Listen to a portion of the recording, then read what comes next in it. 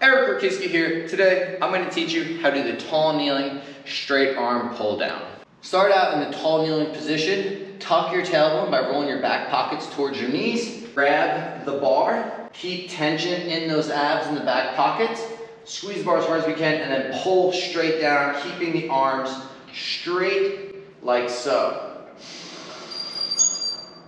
Let it stretch the arms as you come up, and as you pull down, make sure we're not crunching. So we don't want to perform a crunching movement when doing the exercise. Rather, we want to stay nice and tall and just move the arms. So we're doing a plank in our stomach, staying tall, and then pulling straight down using our arms only.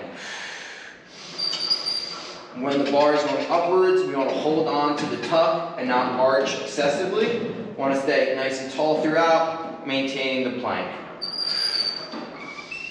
Fatigue is going to be felt in the lats, the triceps, and the abs for this exercise. If you found this video useful, please subscribe to the YouTube channel to stay up to date for more exercise and tips on how to train against gravity.